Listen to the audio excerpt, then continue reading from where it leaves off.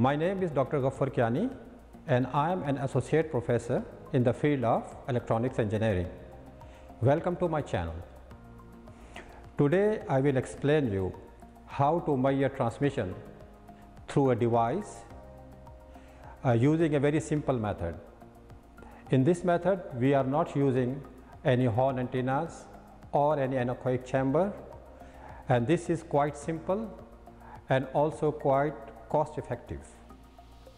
So to measure the transmission through a device under test, which could be an energy saving glass, it could be a frequency selective surface or a metamaterial, we have created a board or a screen which is 6 feet by 5 feet.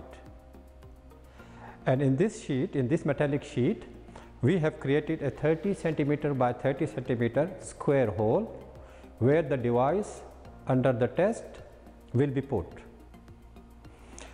Here we are using 2 log periodic antennas. Here are the log periodic antennas.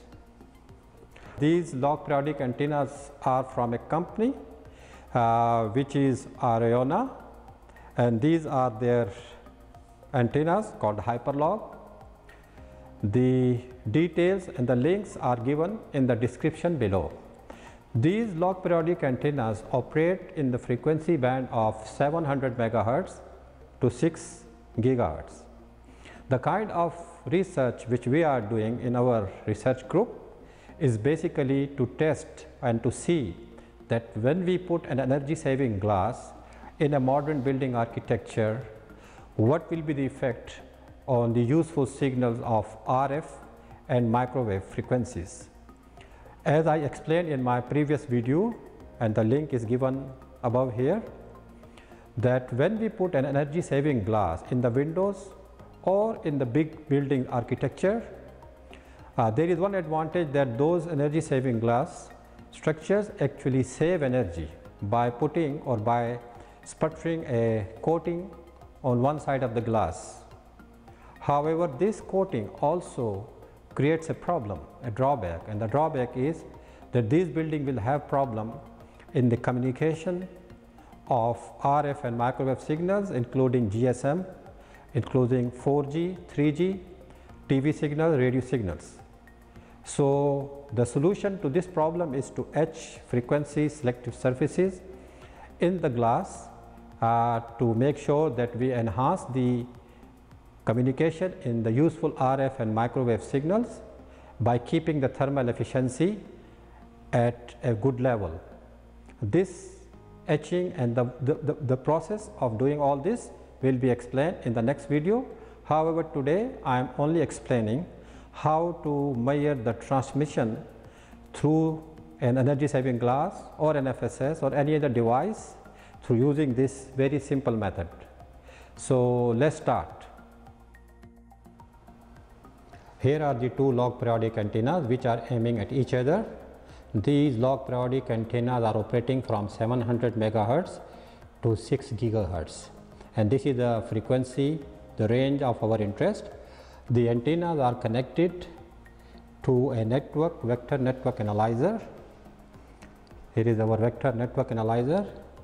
This is from a company called Tektronix, and the model number is TTR506A. This is connected using a USB cable to the computer here, and this computer has the software where we can do this measurement, and it can be seen that the antennas are working from about 700 megahertz and are going to 6 gigahertz, and this vector network analyzer also allows us to measure the frequency response within this band. So port 1 is connected from here, and it is going toward one antenna, and the port 2 is going toward the other antenna. So one antenna is on this side, here is the antenna, and the other antenna on the other side, and both antennas have been connected to the vector network analyzer to measure the transmission through that particular window. So now I will explain you how to do the measurement, what are the steps, and how to calibrate the vector network analyzer for this particular scenario. Now let us calibrate our vector network analyzer. I have taken these two cables detached from our log periodic antennas. So I will show you how to do the calibration for port number 1, and then the same procedure will be applied to port number 2. So here is my port number 1. Here is the cable. I have connected it to the vector network analyzer. This is port number 1, and this is connected to the cable which is going to my antenna number 1. So here it is. Now I have with me the provided calibration kit, where we can do the open, we can do the short, and also through and the load. However, in our case we will be doing only open and the short for 2 ports, while for through and for load we will connect our antennas. So let us start. First of all, let me show you the software here. So this is the software. In the software, first we have to go to the stimulus, start. Here is our frequency. So our antennas operate from 700 megahertz, which is 0.7 gigahertz. So we say okay. So here we have put the initial value. Now we go to the next stop. In the stop it is already 6 gigahertz. So we select 6 gigahertz. So that's how we have selected the frequency range. Now let us go to the cal. Under the response, go to calibration. Under the calibration, there are many other options where we have to click the calibrate. In calibrate, we have 2-port SOLT. So we click that, and this window will appear here. In the subclass, it is already showing male to male DUT, device under test, and there are other defaults, but we will use this option. So now here with my device, I will connect this, my port number 1. Here is my port number 1, which have been connected. So this is open, my port number 1. So I will go here, and then I will say open. So the open has been done for port number 1. Now I will show you how to do the short one. As you can see now, I have connected my port number 1 to the short of the calibration kit. And again, here we go to port number 1 and then click the short. Once I click the short is already done. So this is the same thing, the same procedure I will repeat for port number 2. So after calibrating for short and open using the cal kit, I have now connected these cables to the antennas, my 2 antennas. Now these antennas will serve as load. So I will do the calibration for load using these antennas, and also the through using these antennas. So after connecting the antennas, now we will go back to our calibration, and in our calibration for port 1, our log periodic antenna is a load. So we press load, and similarly for port number 2, our load is antenna. So antenna is a load. So I press this one, and the next thing which we have to do is the through, and through is also from one antenna to other, going through that 30 centimeter by 30 centimeter square window. So I will do through. So once I have done this through, and then I will apply. Once I have applied this, I will go to my stimulus, to response, and then say S21, measure as to 1, and this is a straight line. We can see some error over here.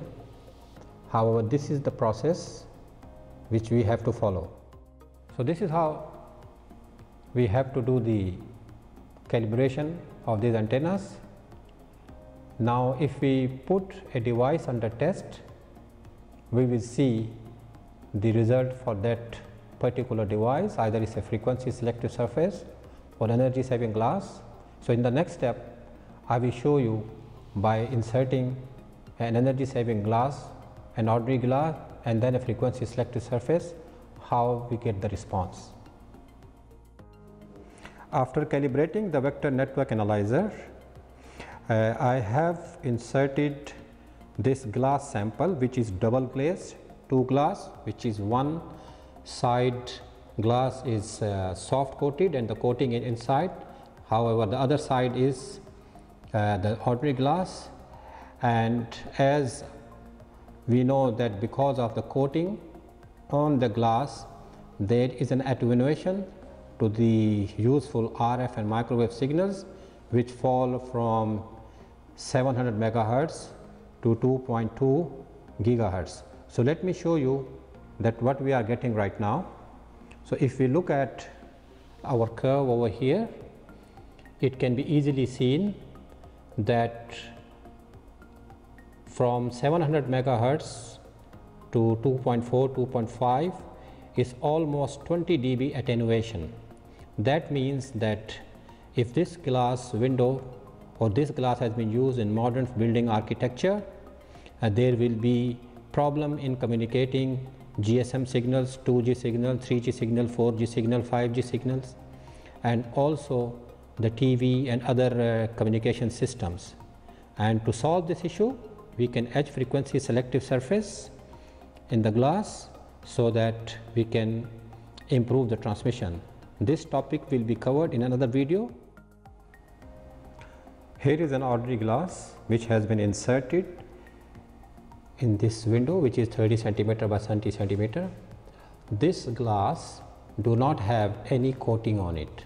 So let's have a look what type of response we are getting from this particular ordinary or float glass. So if we go here and have a look, we can see that from 700 megahertz until 2.3, 2.4 gigahertz, which is the frequency band of interest, there is no attenuation to RF and microwave signal.